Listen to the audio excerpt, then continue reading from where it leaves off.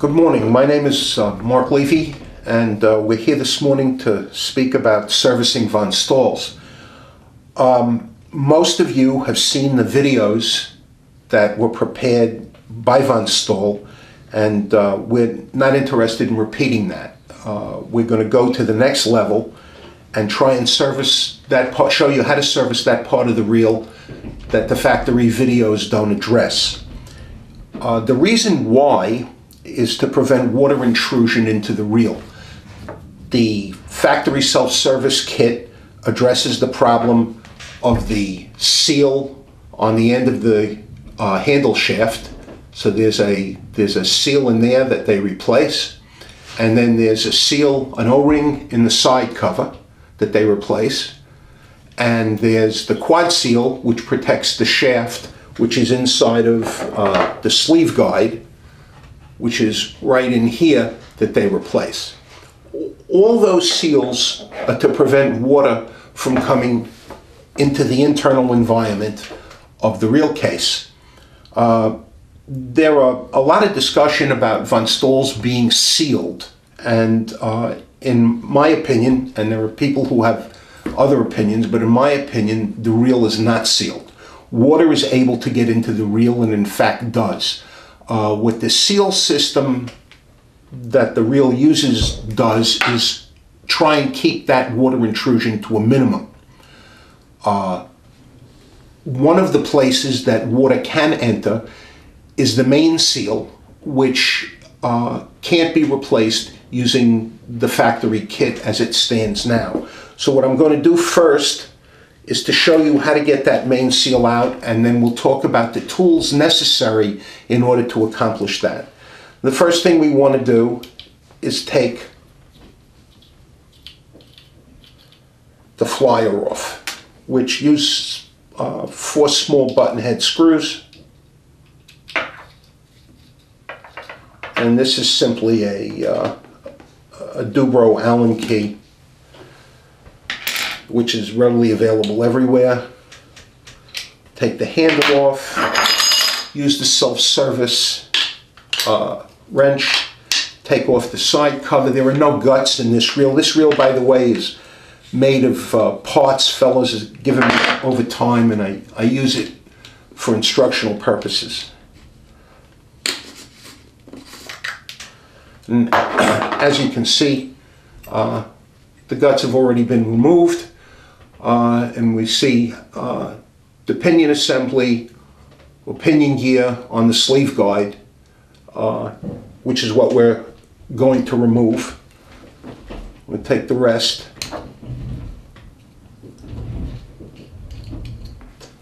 The screws out.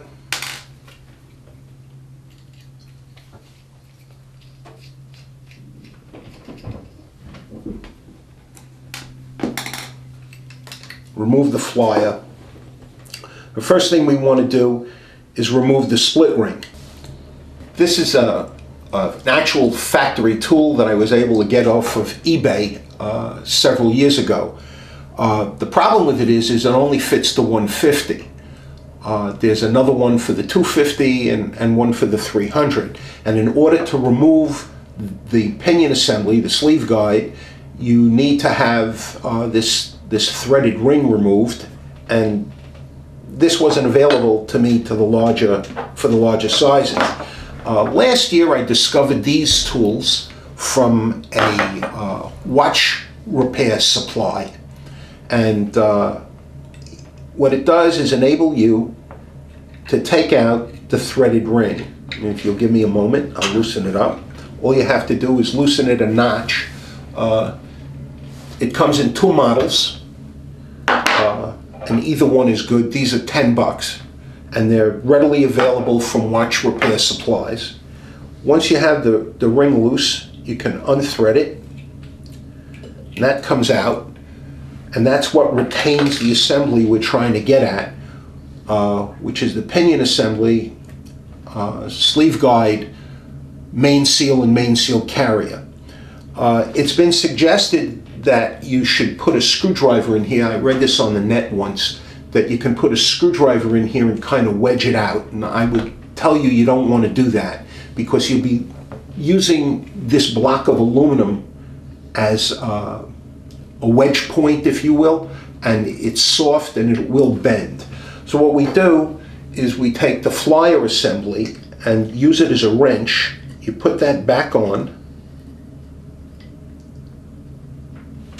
and put in a couple of screws that you've removed, and you don't have to put in all 4, you can put in 2.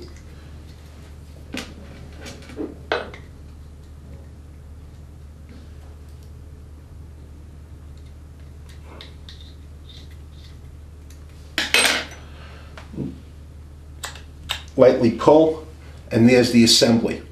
This is the sleeve guide, pinion, main seal and main seal carrier and main bearing. Here's the bearing, and here's the carrier. Now, in order to get this off, you have to get the pinion off. The pinion gear is reverse threaded onto this assembly. I have one without the pinion on.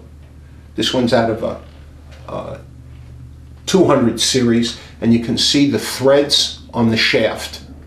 And this is known as a sleeve guide, and you can actually see this stainless collar. That's the sleeve. So what we're going to do is remove that pinion, which requires the manufacturer. You're building a homemade tool, which is really what we're trying to show you today.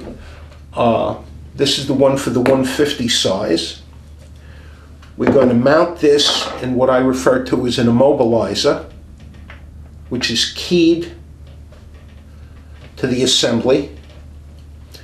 And we're going to take this homemade tool, place it down over the sleeve guide, fit that into a press. And once everything is mounted, it's just a simple matter of giving about a quarter turn. That'll loosen up the pinion.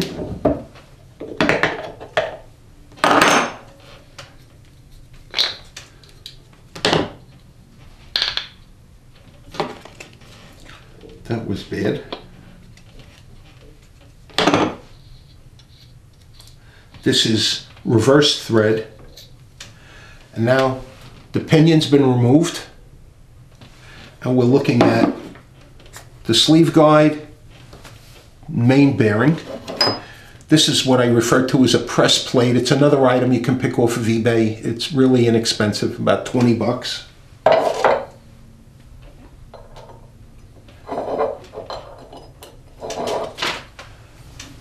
You never want to bang on the brass sleeve guide. So use a little piece of soft nylon.